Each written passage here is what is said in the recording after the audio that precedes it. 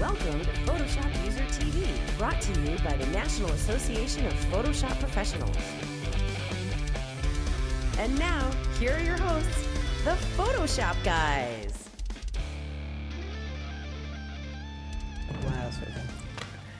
Well, hi everybody, and welcome back to another episode, another never-ending episode of PhotoshopUser TV, brought to you by... You just put it down. I just put it down here, Corey. Yes. Brought to you by the National Association of Photoshop Professionals, the fine people that bring you PhotoshopUser magazine and all things Photoshop. The newest issue. It is the newest issue. That's a so if you don't know, if you're watching us for the first time, which I can hardly expect that we ever actually get new viewers here. But if you don't know, we're produced by the National Association of Photoshop Professionals. One of the things that NAP members get is an issue of PhotoshopUser magazine about 10 times a year. So, yes. Amongst other things that you get on the website and stuff. The membership almost alone is worth it just for this. Oh yeah. There's so much more, but this alone is just awesome, yeah. Well, and can I chime in? One of the great things about this is that you did an article in there, and then he's got a follow-up of that article over on the NAP website. So if you are a NAP member, please make sure you go over to the NAP site because we got all kinds of stuff over there.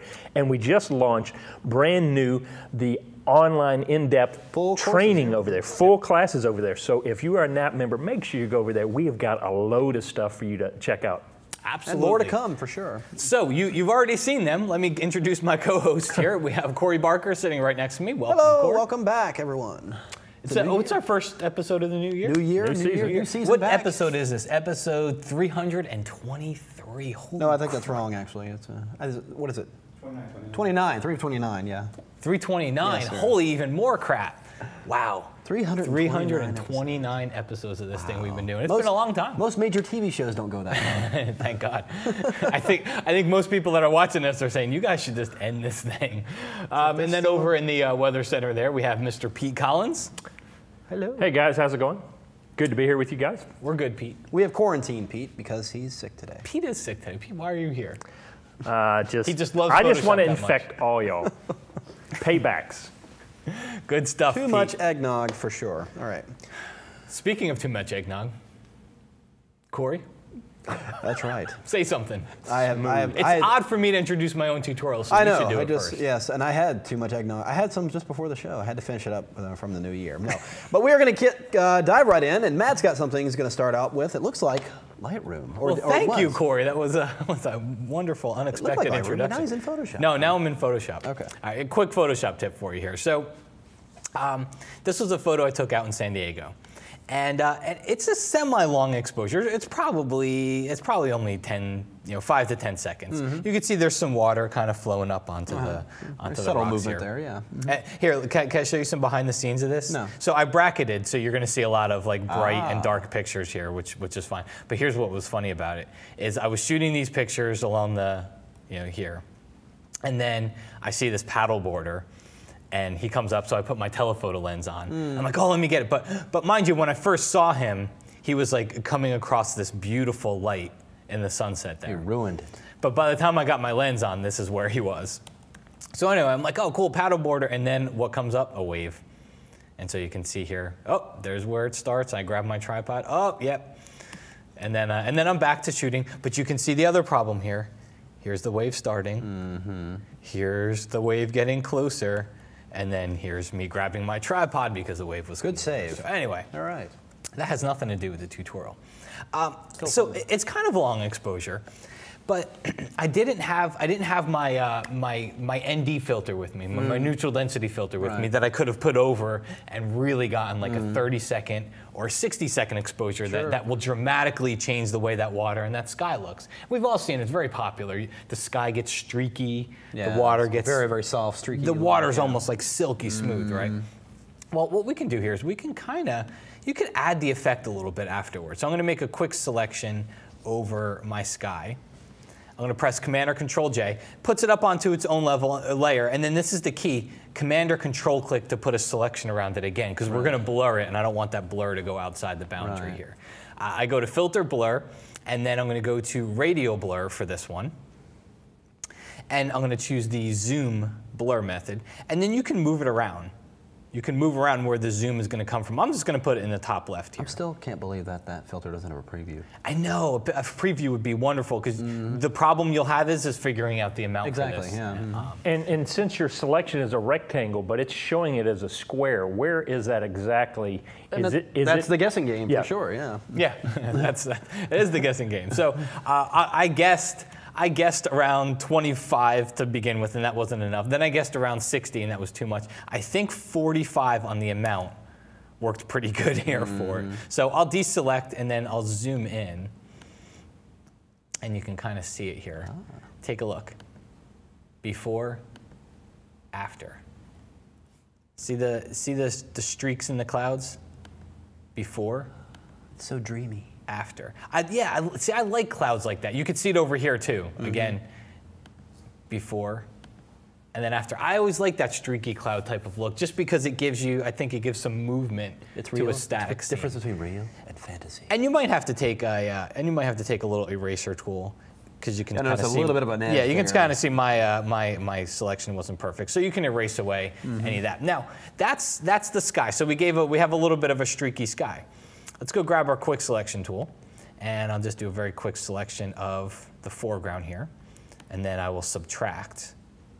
Just hold down your Option key on Mac, Alt key on PC. I'll subtract the sky. So now I have the water selected. Again, Command or Control J. Don't forget to Command click on it, because we want the blur inside of the bounds of this selection, and that's how we force it there. And instead of radial blur, this time I do motion blur, and I'll crank it up. I mean, you can crank it way up to where it takes away all detail. That's before, that's after. But here's what you do. Click OK, deselect, and then just reduce the opacity. See, if I take it down to 0, it's gone. And as I start to bring it up, it kind of gives you that's what the 60-second exposure starts to look like. The water gets really smooth. So here is the before, all of our long exposure funness, and here is the after. So before, after, and again, because they're all on separate layers, you can always tweak them, bring it down a little bit, and change the whole look. So just something to play with, especially if you took a shot that you don't have that ND filter for. Yeah. The clouds, water, works really good. It's really, yeah, I mean, when you're on location like that, you're always trying to get it in the camera, of course, but it's nice to know that you... Sometimes you just don't have it. Sometimes you don't have it, and it's just like, you know what, I can do that later. Sometimes you just forget something, so it happens to me quite a bit, unfortunately. Anyway, we're gonna take a very quick break. When we come back, we got a tutorial from Corey and Pete. We'll see you back here in just a minute. Okay.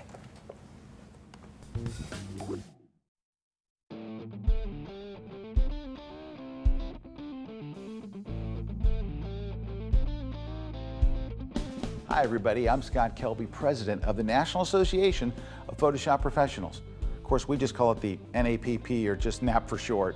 And I'm here to tell you a little bit about NAP and how for more than 15 years it's become the place where people go to get really good at Photoshop. Now, one of the key benefits of joining NAP is that you get Photoshop User Magazine. It's a print-based magazine, packed cover to cover with step-by-step tutorials, real-world articles, and feature stories from literally the very best Photoshop trainers in the world today. As the editor, it's my job to make certain that we teach you the most important techniques and the most requested features, and that we do all of it in plain English, straight to the point, and we teach it in a way that makes it really stick. Each issue is pretty thick, so it's kind of like getting a Photoshop book mailed right to your door 10 times a year. As a NAP member, you also receive exclusive access to the NAP member training site. It's the largest and most complete Photoshop online training resource of its kind. You'll have access to thousands of online tutorials and complete start-to-finish Photoshop training classes from the best in the business. Also, brand new with your membership, now we have full-length online training classes on Photoshop, so you can learn 24 hours a day, 7 days a week, no matter where you are in the world, from the world's very best instructors. We also have 3 different tech support help desks on Photoshop and Lightroom and on Gear, where you get your questions answered directly by our experts, one-on-one, right when you need it. Another big benefit of being a NAP member is that you'll save money on everything from software purchases to Macintosh and PC hardware, from plugins to printing and everything in between, even stuff like hotels and rental cars. It's the power that comes with being part of an association with more than 70,000 members around the world. And because of our large membership, we've been able to negotiate special deals and discounts and special offers exclusively for our members. And we hear from members all the time that say, you know what, I saved so much on my first deal it paid for my entire membership.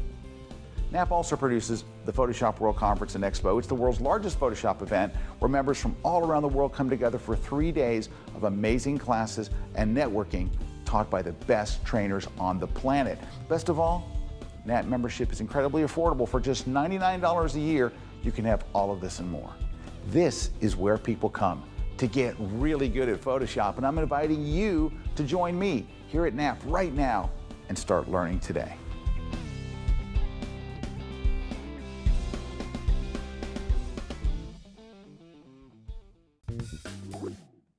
Shoe shine. All right, guys, welcome back. Well, you just saw a commercial for NAP, and we are super excited about what's going on. We're going to see Corey's tutorial in just a second. But if you haven't checked out what we've got over on the NAP website, you need to go check it out. We've got full-length tutorials. I've got a great brushes class over there. I've gone through every tool in the toolbar. You did. We've got, like I mean, literally 3 hours. The brushes. 3 hours on the tools and the brushes and all that stuff. If you want to know what's going on with Photoshop, that's the place to go. And it's right there on your own NAP member website. Just go right up there in the corner, online training, and you get hours and hours of training. You've got great stuff of that. All of us have spent hours putting these things together. Oh, we went Make through sure the you entire check program. it out. Yeah, for sure. But your brushes class is kicking butt. People like that one a lot. So very cool stuff. That's a lot of good stuff in there, yeah. Mr. Barker, what do you got? I have something all movie related, of course. Actually, this is actually something I saw on a movie poster, not surprisingly. It was the movie Cloud Atlas just came out recently. It was a really weird movie with Tom Hanks. Yeah, I never got to see it. I didn't see it either, but it had a cool poster. But what it was is this is kind of like this skyline. It was actually this water, actually kind of going along with the theme of the water, horizon, and everything like that. And then it just kind of had extended beyond into space, you know, with stars and everything like that. So I thought that was a pretty cool concept here. And I remembered I had some shots that I had taken on a cruise. You remember that cruise we went on some years ago?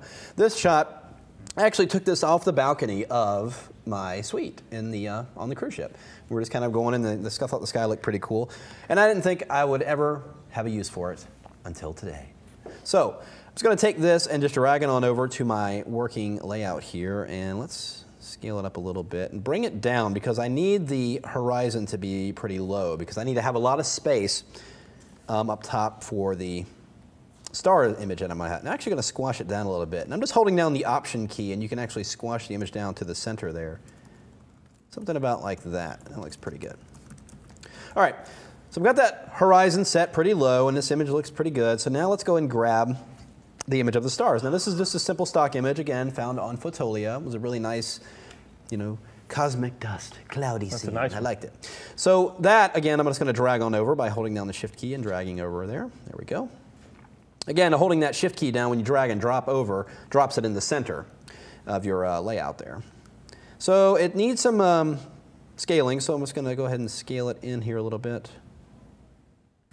Nudge it up there, right about there. Now, going to put a layer mask on that, the image of the stars. So I'm just add a layer mask. It's a reveal all layer mask, so it's filled with white. But I'm going to use the gradient tool. Going from foreground to transparent and starting at the very bottom of that layer, I'm just going to drag up a little bit. It gives me a little bit of a fade to the stars. There we go. I want a bit, okay, there we go. So that's looking pretty cool. But the image down here is still not really corrected. It just looks basically right out of the camera. So here's what I'm going to do. A few layer tricks that I use often for these types of effects is make a duplicate of that layer. And then I'm going to change the blend mode of that layer to overlay. Immediately it punches that contrast, really helps it. But I'm also going to apply a color effect to this layer. If you press Command or Control U, you will bring up the hue saturation dialog here. I'm just going to click on Colorize. And we'll just move this over to the blue area so it gets a little bit more of a saturation there to kind of closely match the star image. So there we go. It's like, ooh. So it's letting a little bit of that natural sky color through. Yeah.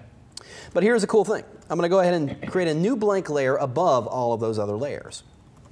And then using that same gradient tool, I'm going to use the radial gradient. Now, same gradient type, foreground to transparent, but I'm going to get kind of this yellowish color over here. And then I'm just going to add that gradient right here in the middle. And then change the blend mode to something like hard light. Now, it's giving me this kind of cool, warm glow right there in the middle. It seems a little too intense. I'm going to drop the opacity of that layer down a little bit. And look at this fantastical scene we've got going on here. I like that. So that little orange thing at the end really kind of... Really just helps it. I mean, notice the difference there. It looks pretty cool there. It's not too bad, but that really just adds something to it, a nice balance. Well, it's the contrasting color, you know? It's like the warm and the blue. Really kind of adds a real richness to it. Actually looks richer on that screen than it does my actual screen. So anyway, as in the actual movie, they actually had the text here on the, kind of sitting on the horizon. Let's just kind of drop that to right about there. And that tells me right there that the angle, just to straighten up that horizon just a little bit there. That never happens to me. Just to kind of help you, bring this all together, what I'm going to do now is just add a levels adjustment layer at the very top of the layer stack, but under the text there. And then just kind of just a little bit more contrast here to kind of blend it all together. And there we have our cool image. I like it. From a couple of just simple layers. So again, simple layer tricks with some layer masking, but being able to blend that. But it's like you mentioned, that color effect really added something there in the end there. Yeah. And that's again using blend modes in that very creative way. So very cool stuff. Very fun. Awesome. Hey guys, Pete's still got his tutorial. We're going to take a very quick break. When we come back, we'll do Pete's tutorial, and we got our contest and prizes and giveaways and all that fun stuff. See you back here in just a minute.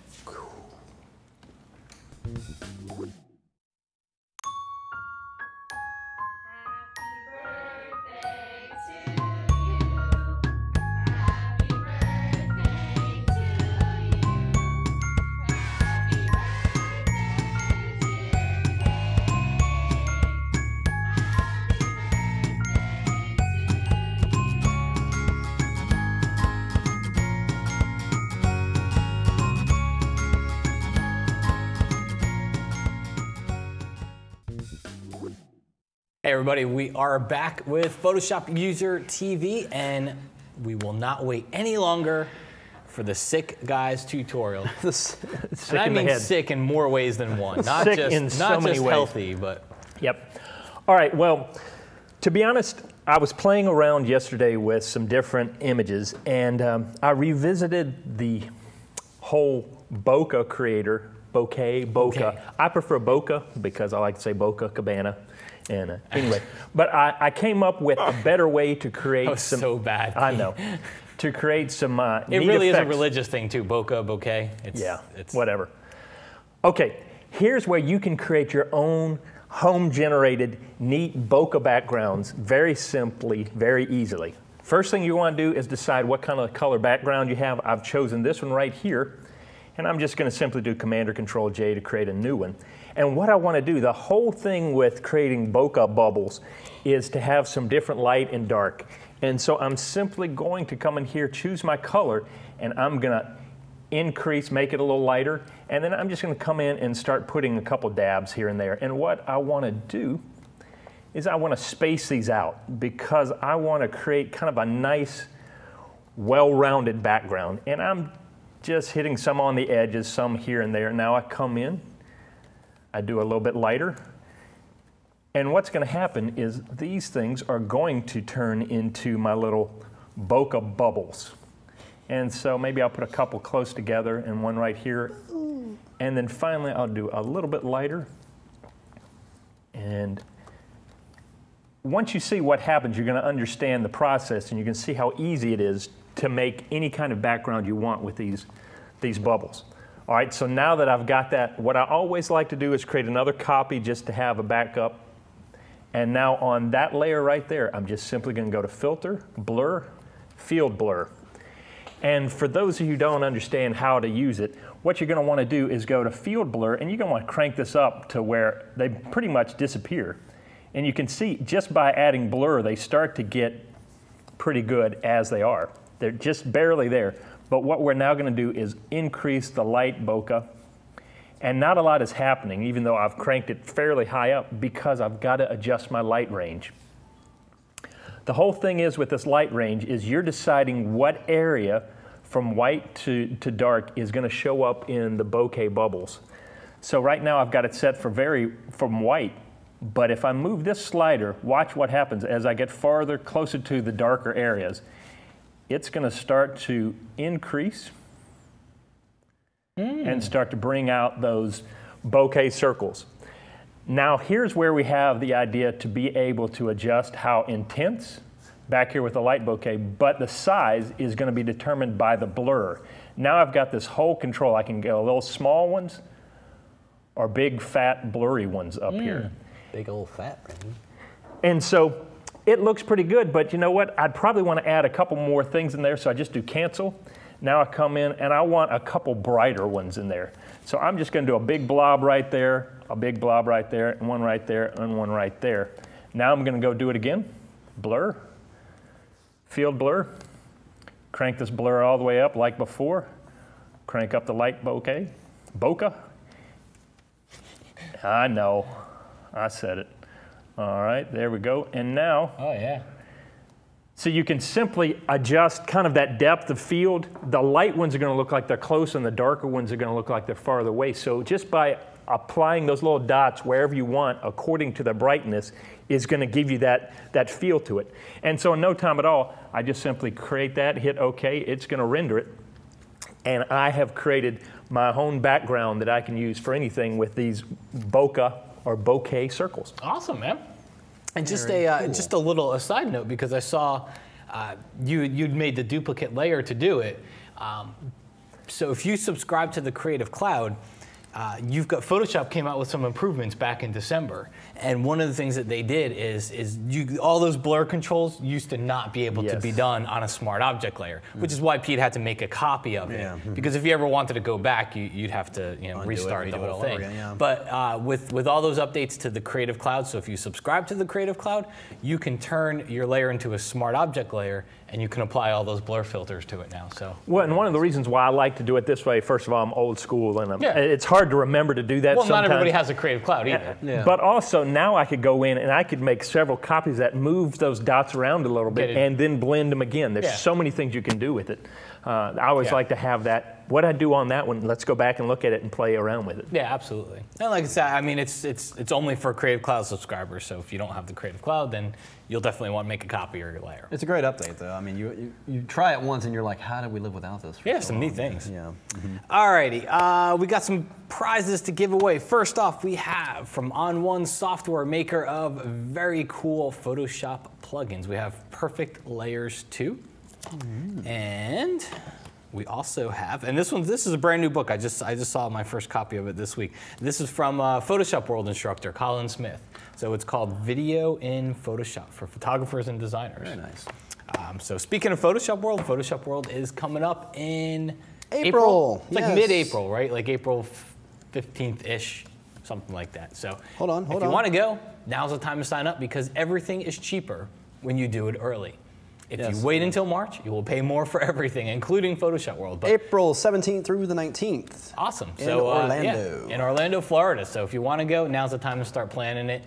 You'll save money on registration, you'll save money on everything, and you'll be able to get into some of the classes you want. Corey, how do they win prizes? All you have to do is go to kelbytv.com/contest. As you see right here, simply pull on the pull-down menu here, go to PhotoshopUser TV, enter your name, email, your website if you wish, and any comments you have. Anything you want to see on the show, how much you love the show, how much you love Pete. Anything like that, please leave a comment. We will choose a winner at random, and you will win these fabulous prizes. Great. Cool. Petey, thank you so much for being on the show today. Yep. I hope I infected y'all. Yeah, thank you. Yes, we appreciate With love, of course. Corey E. Yes. Thank you. Thank you.